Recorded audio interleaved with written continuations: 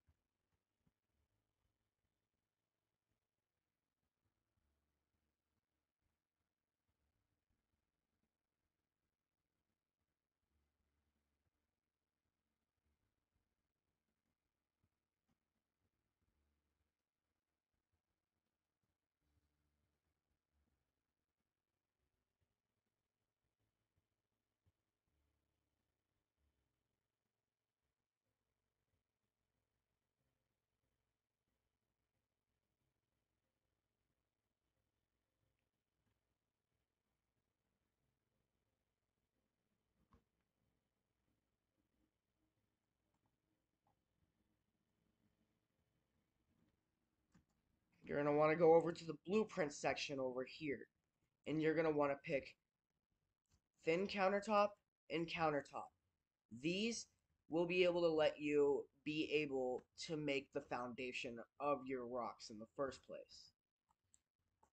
After that, you can head back over to your base.